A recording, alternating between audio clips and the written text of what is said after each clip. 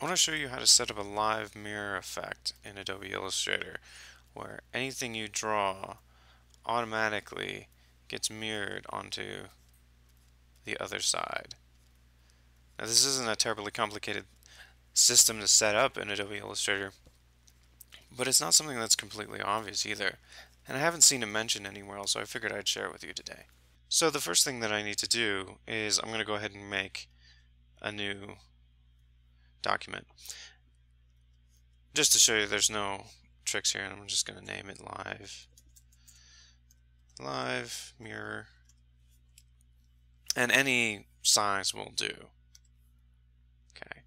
The very first thing you need to do is you need to set up what I call bounding box, because what this is this is an effect applied to a layer, and we need to define an extent of it. So I have an 8.5 by 11 page, so I'm going to go ahead and click on here and set up a 12 by 12 rectangle and go ahead and center it.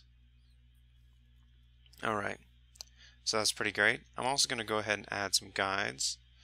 So I'm going to show my rulers, and I'm going to drag some guides out to here. I have smart guides on so that these guides are automatically snapping to my center point. Make sure this is selected again so I can snap to there. Now the only reason I want these is so I can tell where I'm mirroring. Now all my mirroring has to take place inside this box. Okay, let me go ahead and make a paint stroke as well. I just used the paintbrush, but you can use any brush you want, or any shape or any drawing mode at all, because anything inside this layer is going to get mirrored to the other side.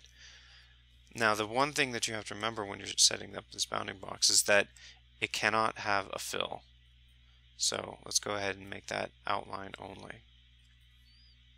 If it has a fill, then this doesn't work at all. Alright, so let's go ahead and apply an effect to this layer. If you remember, you can apply effects to individual objects by just simply selecting the object and going up to an effect here, like adding an effect. And that's great. You can also apply effects to groups, but you can also apply effects to layers.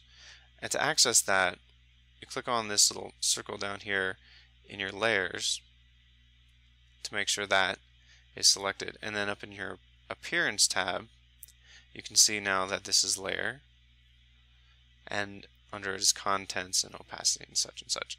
What I want to do here is I want to apply an effect to the entire layer. So I'm going to go ahead and click on effects here, add new effect, and distort and transform. It's getting a little bit off the screen here, but what I want to do, let me just drag this out here. I'm going to apply an effect, distort and transform, and a transform. Alright. So what I want to do here is I want to mirror this. So reflect on X, turn on preview. So it's a mirror. Set up one copy, and you can see I've got this mirror effect already taking place. Okay, let me set this back down here. Okay, so how does this work? Well, the effect is pretty much done. The only thing I want to do here is I want to go ahead and lock my bounding box and my guides. And let me show you. So I'm going to go ahead and select a paintbrush I've already created. Maybe this one. Alright.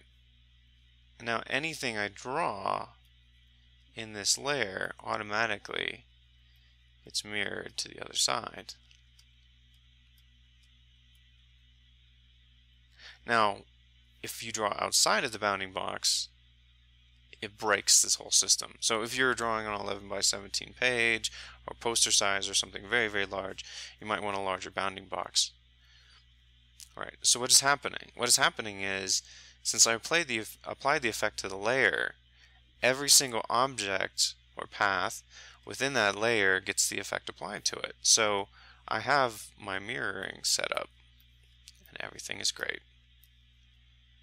Now, one thing to know about this is that the thing you draw will always be on top no matter which side you draw it on. So I'm going to be drawing some yellow circles here. So those are automatically mirrored. If I draw a yellow circle over here, you'll see that that doesn't look like it has been mirrored. Okay?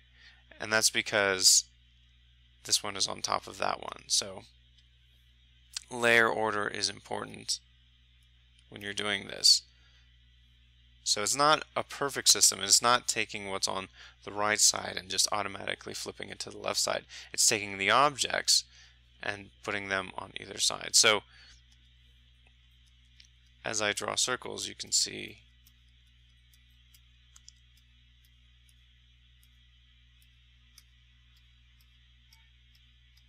that the thing I draw is on top.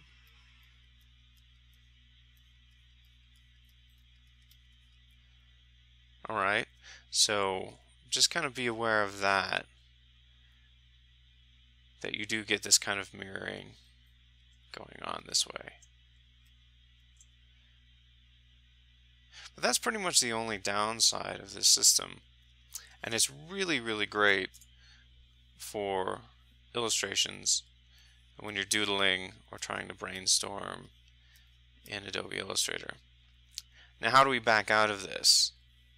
That looks like a squid man. Alright, so how do we back out of this? So if I like what I have, but I want to start tweaking it now, and I want to start editing the sides individually, what I can do is I can select my artwork. I can go to Object, Expand Appearance, and that will turn my mirrored work into non-mirrored work. So once you're ready to start working on it in a non-mirrored sense, or if you want to move it around, you're going to want to go ahead and go up there and expand the appearance. So Object, Expand Appearance, and you'll get that back. I hope you enjoyed this this little video. I've found this to be a really nice technique, and I haven't really seen it explained anywhere else, so I wanted to go ahead and share it with you today. Alright, thanks.